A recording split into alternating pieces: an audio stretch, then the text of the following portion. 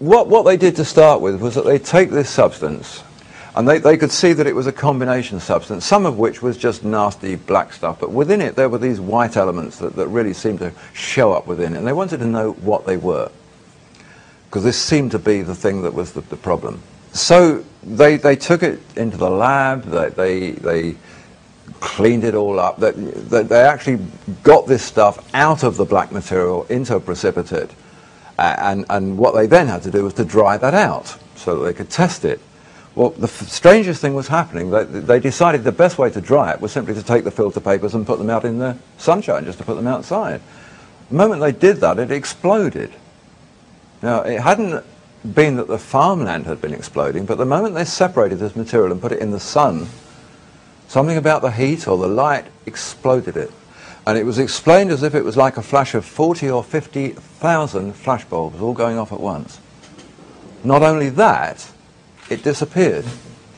They thought, well, that's really strange. You know, is this an implosion or an explosion? What's going on here? It's like a great blast of this light.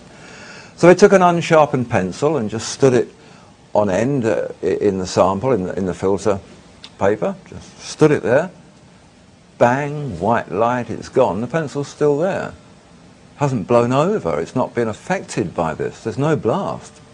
So they said, okay, this needs cleverer testing than we've got. So up they go to Cornell University.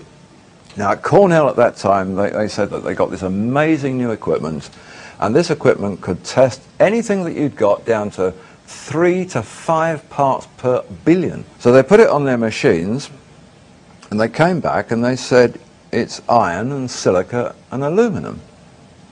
They said, well, it can't be.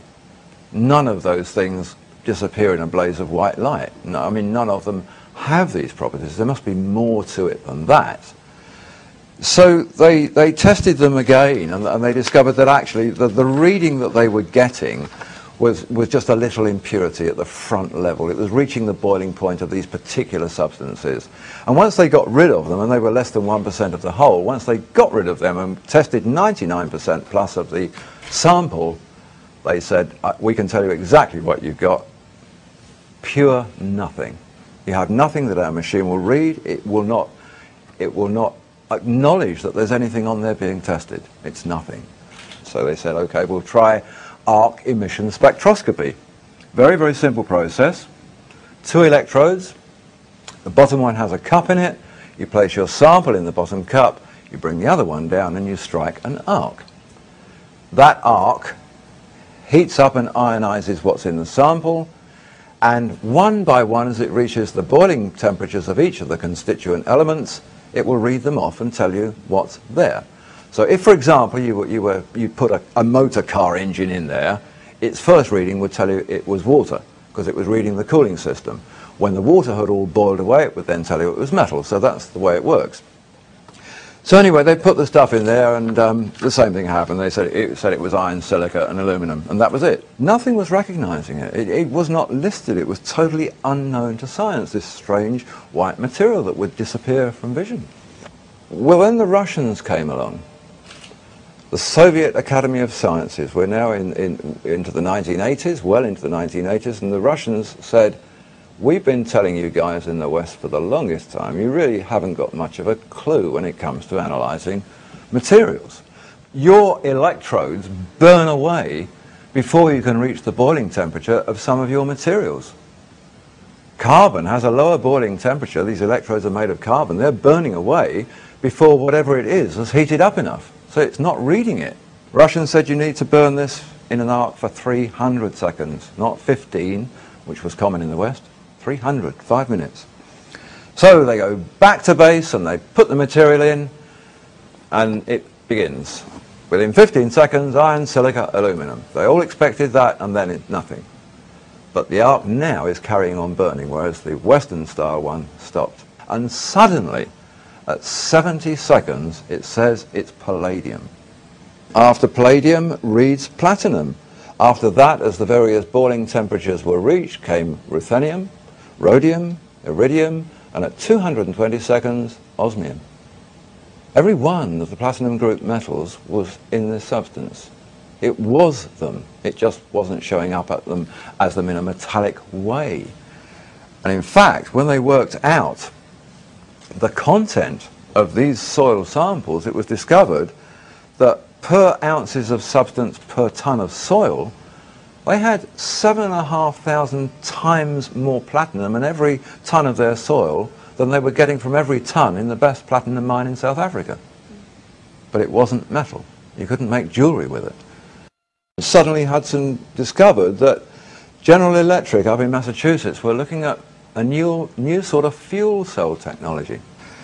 And he said, look, I've got this stuff here, and it says in your literature that you're using rhodium and iridium and these platinum group metals for fuel cells. Your reports say that you're experiencing very strange phenomenon. You're experiencing blazing white lights and explosions and disappearing tricks and things. And they said, yeah. And he said, well, I've got some stuff that does that. And they said, yeah, don't worry about the white light explosions. We know all about those. Don't worry about the disappearing tricks. We know all about those. And he said, great, tell me all about them. And they said, no, I mean, we don't understand them. We just know about them. We know that it happens, and that's where we're leaving it. You know, it happens. We don't want to understand it. We want to make fuel cells. Well, David wanted to understand it. It was then decided that since this stuff was going to be proven as a kind of material that could be used in fuel cells, they said you ought to get down to the patent office and lodge a patent on this. You know, you need to lodge it because somebody else could discover it and stop you from working with it. So that's what he did. And there's a portion in the application where you have to do tests with weights and measures. Well, the funny thing about this material was that they'd noticed that its weight was fluctuating. So he said, well, like when? You know, at what stage do we weigh it? They said, well, you're just going to have to keep heating it and cooling it and heating it and cooling it and seeing what the mean weight is. So they got this machine, which is called a thermogravimetric analyzer, and they started doing this weighing. Well, it was actually quite remarkable. They managed to get readings during heating that took it to a weight of less than 0. They managed to get readings during cooling that took it to anything up to 700 times its original weight. Think of the Alexandrian Paradise Stone. These powders will outweigh their original quantity of gold. They can also be lighter than a feather. That was exactly what it was doing. But during the process, there was one particular moment in time where the weight fell very quickly and very dramatically at that moment, and it fell by 44% suddenly. But what they noticed was something really odd, because the less than 0 weight that they were getting didn't make a lot of sense. It was sitting there in a pan in the lab on effectively weighing equipment. The pan itself weighs something. You have to compensate for it before you put the other material in it. Well, what they discovered was that it was reading all of these 0 weights, below 0, but they thought, well, what about the pan? That should weigh something. So they tipped the material out and put the pan back, and it suddenly weighed more without the material in it than it did when it was in it. This stuff was not only levitating, it was carrying the pan with it. And they learned that this stuff has the power to give levitational qualities to its hosts. So they carried on and they thought, well, we've got to do these other things for the application. We've got to see if it's conductive. That was the next test they had to do. So they put wires and electrodes into it, attached them to a voltmeter, turned on the power, nothing. And then they thought, well, it's got to be a conductor of some sort, because if it's capable of holding energy, you know, how are General Electric doing it? You know, it has to be conductive. Anyway, it turned out that it was a superconductor rather than a conductor. Superconductors are very, very strange animals. They don't need contacts to convey to each other. They convey to each other through resonant frequencies, through lights. The interesting thing is that if you transmit electricity from A to B with a wire, you always get some dispersion. You always lose some energy. With this, you lose nothing. 100% can go from there to there, no contact in between, 100% stays. it works so differently because it doesn't allow voltage potential to exist within itself. Neither does it allow any magnetic field to exist within itself. It's totally null. It doesn't react to North Pole, South Pole. It has its own quality, and its own quality defines all the laws. Here we have a standard magnet. We have North and South Pole. It's the magnet we all use. It will attract metals, and in fact, even if you put above it something that it won't attract, it'll fall down onto it because gravity will just take it there. That superconductor doesn't. Wants nothing to do with it. Won't be attracted by it, won't particularly be repelled by it, but it's just placed there above it and it'll just stay wherever it's put. We know that its anti-gravity properties can be translated to its host. We know that the scale of that doesn't seem to matter. It's macrocosm, microcosm, big, small, has nothing to do with these superconductors. So in as much as that tons of it were discovered at this Egyptian temple, dating back to the 4th dynasty, at the time they were building the pyramids, and we know that this stuff was very capable of transferring its weightlessness to the pan in the lab or whatever else one might associate it with, it would be equally as capable of helping them move the most enormous stones to build pyramids, which incidentally the stones themselves contain. You don't even have to get them from outside. Sandstones and limestones contain these elements in a natural form. And it's very interesting to think now that of all of the ways that they thought perhaps these stones were moved, none of them have ever worked in experiment or trial. This does.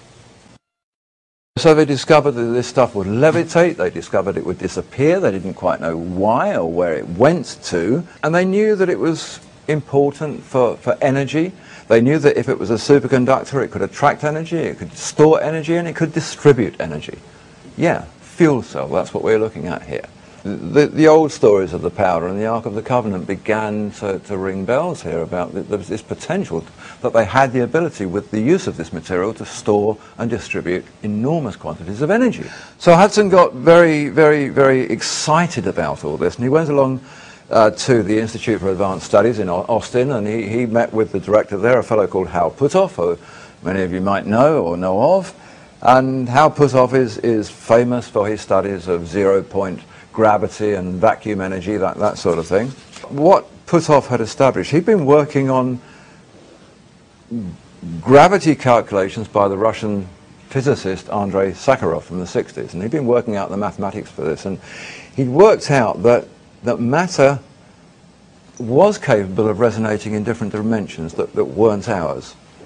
But what he calculated mathematically from Sakharov's work was that the moment it begins to do that, at that moment, the moment you know it's on the change, just hooking into the beginnings of another dimension, it will automatically lose 4/9 of its weight.